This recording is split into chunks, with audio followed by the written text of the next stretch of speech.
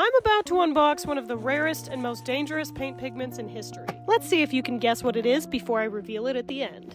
And while I get suited up, here's a couple of hints. It was used in Victorian times, it's named after a popular city in Europe, and its main ingredient is arsenic. Not only was this used as a paint pigment, but it was also used in clothing, books, wallpaper, and even children's toys and sweets. Extra special art history brownie points if you actually guess what this is, but now let's see if you're correct. That's right, for all of you art history nerds out there, I actually managed to get my hands on Paris green, aka arsenic green, and holy cow, I'm so excited. Should I make paint with it? I don't know what to do!